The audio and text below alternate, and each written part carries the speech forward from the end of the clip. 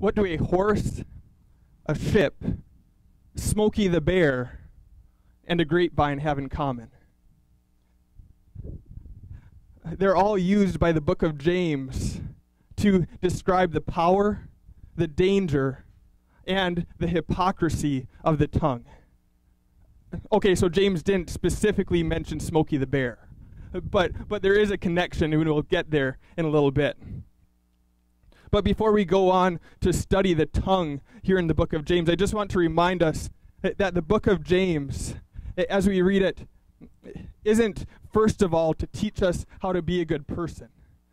Yes, it does teach all kinds of ways that we are to serve God. And yes, it points out all kinds of ways that we fail. And so in that sense, it teaches us how to be good people. But that's not where we should start. What we need to realize is that, first of all, the book of James shows us that we are not good people. It shows us that we are bad people. And so it shows us the many ways that we are bad. And it does so for the purpose that then we're reminded of how desperately we need a Savior, because we can't save ourselves. And so every time it shows us our sin, it's pointing us to the cross of Jesus Christ. And so I want to encourage you now, as we look at the tongue, to have that attitude of self-reflection today. And not being defensive and saying, oh, I'm not that bad, or I'm not as bad as that person over there. Have you seen the potty mouth they have? No, instead I invite you to ask God to convict you of your sin and show you how you use your tongue in ways that do not honor and glorify Him. Let God expose the sins of your mouth today. And I think verse 2 of our text helps us with that attitude a little bit. James 3 verse 2 says, "For we all stumble in many ways, and if anyone does not stumble in what he says, he is a perfect man, able also to bridle his whole body." The point being made there is none of us are perfect in this area. All of us fail to control our tongues as we should. And so let's let God show us the ways we are failing here. One of the challenges maybe to taking the tongue seriously enough is the culture that we live in. We live in a culture that doesn't take words very seriously. You see people all the time in the media spouting off and just speaking carelessly. We see our government leaders doing the same thing. Many people in our world would do well to think a bit more before they speak. But then we also see the response once they've said these words. Oftentimes they'll say, well, I didn't quite mean that. Or, I just said those words, but that's not who I am. And so they kind of separate the words they say from the people they are. And as we kind of take this in from our culture, it's easy for us as Christians to think of sins of the tongue as kind of the small sins, the ones that don't matter that much. But that's really not how our text describes those sins today. It describes sins of the tongue, of the mouth, as very serious. And so James here gives a vivid description of the power, the danger, and the hypocrisy of the tongue. So first, let's look at how he describes the power of the tongue. But before we really dive in there, I want to just say it's interesting how this chapter starts. It's a chapter generally about the tongue and the danger of the tongue. But he starts out with a warning to teachers. Verse 1, "Not many of you should become teachers, my brothers, for you know that we who teach will be judged with greater strictness." Now that verse applies especially to me as a pastor, realizing that in the New Testament there seems to be a position of teacher, the position of pastor. And so that's a warning for me that I need to take seriously. But then it also applies to others within our congregation who are teaching. We're blessed with several men in our church who are willing to fill a pulpit and preach while I'm gone. It would apply to them. We have Sunday school teachers who are teaching our children and sometimes our adults. It would apply to those teachers. or to our Bible study leaders. And we need to recognize, as those who teach God's word, that for us our tongues are uniquely powerful and can be uniquely dangerous, because we have the potential to lead the people listening to us astray, to teach them wrongly. And so it's important as we teach to prepare, that we don't take this responsibility lightly, that we don't kind of wait for God to just drop a message into our head, or that we don't read a verse and just tell people how it makes us feel. And no, we're called to study God's word deeply, and to do our best to understand it well, so that then we can accurately teach it to other people. But then also we should be reminded that we're not going to say everything perfectly. And so we can trust God and his grace to forgive us when we fail as teachers too. And we can trust that God uses us oftentimes in spite of the words that we speak. So now continuing, James gives two examples of things that are small but powerful. The first example he gives is a horse bit. It's this little piece of metal that you stick in a horse's mouth. But with that bit, you're able to control this large animal and steer it the directions that you want it to go. The other example he gives is a ship, that you can have an enormous ship, but the way you steer that ship is with a small rudder, that as you turn that rudder, then it turns the ship. So he's explaining how the tongue is a small part of the body, but it's extremely powerful. Proverbs 18:1, it describes the power of the tongue. It says, "Death and life are in the power of the tongue, and those who love it will eat its fruits." So there it talks about the positive power of the tongue, that life is in the tongue, but then also the destructive power, that death is in the power of the tongue. And as this text in James continues, he focuses on the destructive power of the tongue, the danger of the tongue. And now this is where Smokey the Bear comes in. Smokey the Bear was created basically as a public relations, what would you call him, a mascot? But to remind people to be careful with how they treat their fires, realizing that a small fire, whether it's a cigarette butt or whether it's a campfire, it can lead to a huge forest fire. And so Smokey the Bear says what? Only you can prevent forest fires. It's a reminder to take the power of small flames seriously. And James here uses the illustration of a small fire and how it can start a forest fire, talking about how dangerous the tongue is. And then he describes it as staining the whole body and setting on fire the entire course of life. And if we think in our own lives, both of what we've seen personally from ourselves and what we've seen in other people's lives, well, we can think of many ways that the tongue is extremely destructive, that it sets a forest on fire. The tongue hurts and destroys friendships. It destroys family relationships. We've seen the tongue destroy marriages. The tongue can impact a child's entire life. Some of you here today think that you're bad singers because one person when you were young told you that you couldn't sing. And there's children who believe that they'll never amount to anything because that's what they were told as a child. Our tongue can lead other people to sin when we suck them into sinful behaviors that we're involved with. Our tongue can wound those people that we love. Oftentimes you hear the illustration of a toothpaste bottle. That it's easy to get the toothpaste out, but it's awfully tough to get it back in. And that's how our words are. That as you say something, oftentimes you'd like to take it back, but the damage is done. There's no stuffing it back. And so James continues and he says that wild animals can be tamed. There's all kinds of different animals that we've managed to tame, but no one can tame the tongue. He says it's a restless evil full of poison. I'd like you to think for a moment, where does most of your sinning happen? Probably for many of us, most of our sinning happens when we open our mouths, right?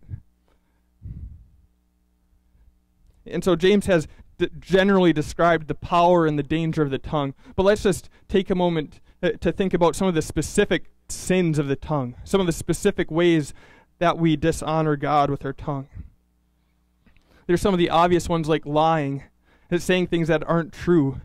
And not just the big lies, but those little lies we say that so that we don't hurt someone's feelings. That's the destructive power of the tongue. Or bragging, building yourself up. Criticizing other people. Interrupting other people because you don't care enough to hear what they have to say. There's manipulating, using your words just to get out of other people what you want from them. There's the ways we express anger with our tongue. Or there's being defensive. Instead of admitting when we're wrong, we use our words to explain away our sin. And of course there's cursing, which we know the bad words that you shouldn't say, swearing, but also using God's name in vain. Using God's name carelessly. Or gossip. And I think this is one of those sins that we don't take seriously enough in the church. But using our tongues to talk about other people in a way that really doesn't help them, in a way that doesn't love them. And often in a way that makes us feel better about ourselves. And oftentimes we just say, oh, I'm just sharing information. Or maybe I'm sharing a prayer request. But gossip is something we need to take seriously. And I'd encourage you this week even to take time to think, is what I'm saying to this other person, is that gossip? And you may be surprised how often you could say, yeah, it probably is. James also describes the tongue as set on fire by hell. And it might be helpful for us to think, where are your words coming from? Are they coming from heaven? Are they building people up? Are they encouraging them? Are they being used for God's glory? Or are they coming from hell? Are they discouraging and tearing down and causing division? Another verse that convicts me is Ephesians 4, verse 29. And I'm going to read from the New American Standard Version because I think it expresses it clearly. It says, "Let no unwholesome word proceed from your mouth, but only such a word as is good for edification according to the need of the moment, so that it will give grace to those who hear." And that speaks to those careless words we say without thinking much, doesn't it? Is this really benefiting anyone? But I do want to point out one thing because I think we as Midwesterners need to hear this. Those guys on the coast, they tend to be a bit more direct. They just say what they think. But not us nice Midwesterners. We'll be really nice to someone's face, and then we'll go talk about them behind their back.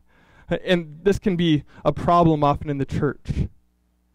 That we, instead of addressing an issue that needs to be dealt with, we just go talk about it with other people. I'll use Dr. Dahl as an example because he's not here. No, but Dr. Dahl is the president of our congregation, right? But how often does someone have a concern with what's going on in our church and go directly to him to talk about it? More often people have a concern with how he has handled something or I've handled something or whatever leader it might be. And then you go talk to someone else about that and say, can you believe how Dr. Dahl is ruining our church? Can you believe that he handled it this way? And then that person can go talk to someone else, and soon there's this whole movement, and Dr. Dahl has never even heard of anything. And I don't know that there's any major issues like that going on now, but it really is kind of typical of how churches in general handle things. And so when we talk about using our words according to the need of the moment, sometimes the need of the moment is to be direct and address issues. Or maybe in a friend's life, the need of the moment is for you to have that awkward conversation where you mention some sin in their life. So it's not always about being comfortable with our words, but using them in the way that is needed. I said that most of your sins likely happen between your lips as you open your mouth, but I don't think that's quite accurate. Because you see, our words don't come out of nowhere. Your mouth doesn't magically open and you're like, I had no control of that. Or someone else was controlling my mouth for that moment. Your words are coming out of somewhere. Matthew 12:34, Jesus says, for out of the abundance of the heart, the mouth speaks. The words that come out of our mouths really come out of our heart. They reflect what's truly in there. Paul David Tripp is an author, and in his book on parenting, he talks about the way that we talk to our kids, or the way we respond to our kids, and how oftentimes we'll be impatient and exasperated with them. And we want to blame it on them, say, they're driving me crazy. But he says it's kind of like this.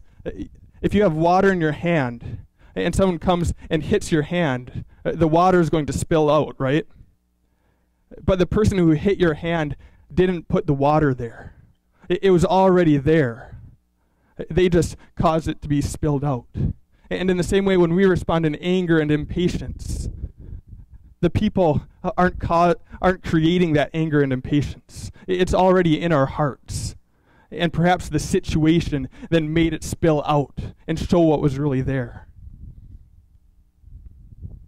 And so the words we say reflect our hearts. When we gossip, it shows that we're wanting to put others down so we feel better. When we brag, it's showing that we think highly of ourselves and less of other people. Or that we're insecure and that we want attention from other people. When we use God's name in vain, it shows that deep down we don't have the reverence and respect for Him that we should.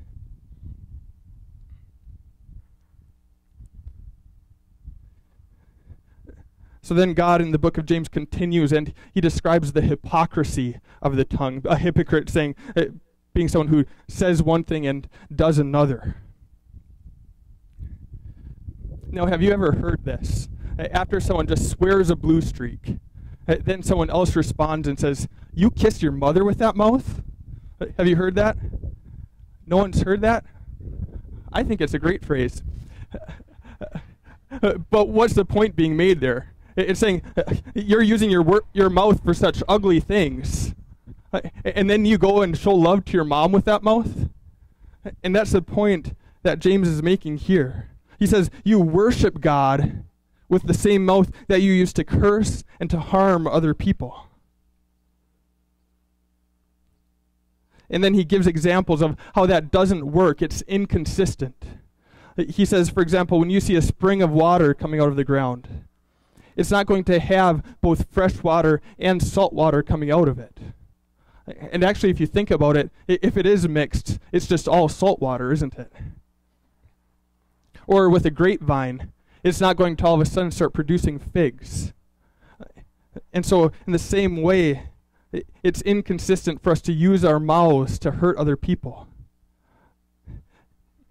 and be living for Christ. It's inconsistent. It doesn't go together. And he says, from the same mouth come blessing and cursing. My brothers, these things ought not to be so. That should not characterize us as believers in Christ.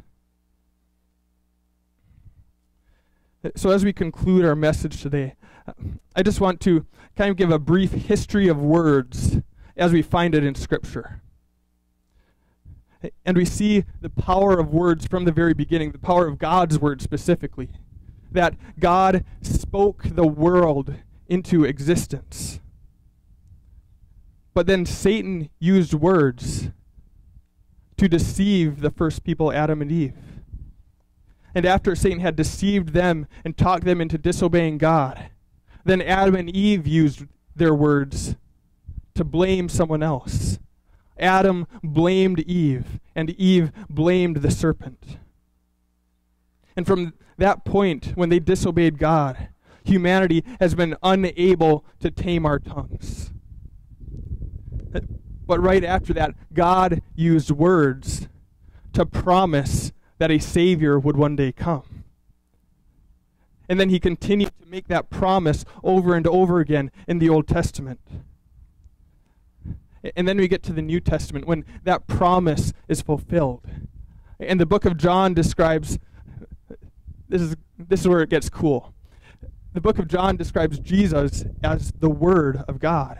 And it says, the Word became flesh and dwelt among us. And that word, Jesus Christ, never spoke a sinful word. And sometimes I think we kind of say, yeah, I know Jesus was perfect. But think of all the careless words you say.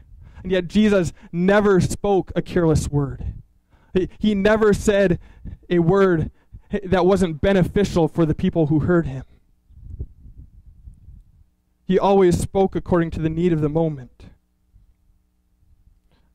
Going back to that verse 2 in James 3, where it says, and if anyone does not stumble in what he says, he is a perfect man, able also to bridle his whole body. Jesus was that perfect man who never stumbled in what he said. And yet he was crucified on a Roman cross. And as he died, all of your sinful words, every careless word you have spoken, every careless word that anyone throughout history has ever spoken was placed on him. And he paid for those sins. But Jesus didn't stay dead. He rose again, and shortly after he came back to life, he commanded his disciples to go spread the salvation that he had won for us at the cross. And how were the disciples supposed to spread that salvation? Through the Word of God. And so as the Word of God spread, people believed in Christ, and they were saved from their sins. And God's Word today continues to give life to people who are dead in their sin. And it continues to save people as it works faith in their hearts. And then as people do believe in Christ, they confess with their mouth, as Romans says, they confess with their mouth that Jesus is Lord. God's word restores as it brings people, instead of destroying like our words do, God's word restores as it brings people into a right relationship with the one who made them. And it continues to restore for those of us who know Jesus. It continues to restore and transform our ugly hearts. And so as God changes our ugly hearts through his word, then also the words that come out of our mouth are also transformed. And so instead of speaking words of destruction and death that come out of our ugly hearts, as God changes our hearts, we begin to speak words of life, words that encourage and words that build up, words that tell the message of what Christ did for us. We speak words that restore, words that redeem situations, that bring good out of bad. We speak words that honor and worship God. We speak words that edify according to the need of the moment, and words that give grace to those who hear. And so as the power of the Word of God continues to work in us, more and more that should be reflected in the words that we speak. Let's close in prayer. Lord God, I thank you for the time to focus on the tongue. And Lord, honestly, we don't focus on it enough. We don't take the words we say seriously enough. And Lord, we confess to you that we fail often in this area, that we often speak carelessly, that we speak in ways that do not honor you, and we speak in ways that hurt those people around us. Lord, forgive us for that. Forgive us for the sake of Christ, who never did speak a sinful word. And Lord, as James says here, no human is able to tame the tongue. And so we confess to you that we are unable to tame our own tongues. And so we need you to do that. And so, Lord, please continue to transform and change our hearts so that our words may also be transformed. Amen.